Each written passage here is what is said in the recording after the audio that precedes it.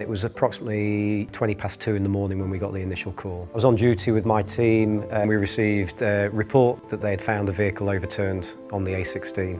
It was a road traffic collision, single occupant, not known where the occupant had gone to. I've made my way along the main road and I've probably travelled for about 1.5 miles and there's no sign of this guy. It was incredibly cold that night, very dark as well. I had troops on the ground, but I also requested the use of a drone because I knew that would be able to cover a lot more area. I took a call on the radio from the control room inspector to ask if I was available for a drone deployment, and this particular deployment was in one of the rural areas to the north. Lincolnshire Police is a very vast, open county. It's not very densely populated. Our officers are spread extremely thinly across the county. Currently we have 2 Inspire 1 drones. The thermal imaging cameras are predominantly used for search and rescue operations. There was some blood in the car, so we knew there would be at least some sort of injury, but we weren't sure sort of how severe.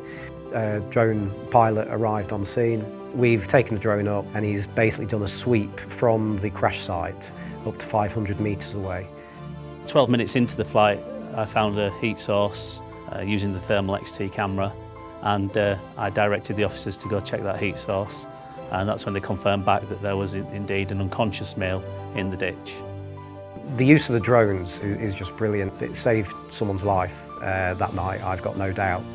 So I would love to see drones rolled out, not just our force, but all forces across the UK.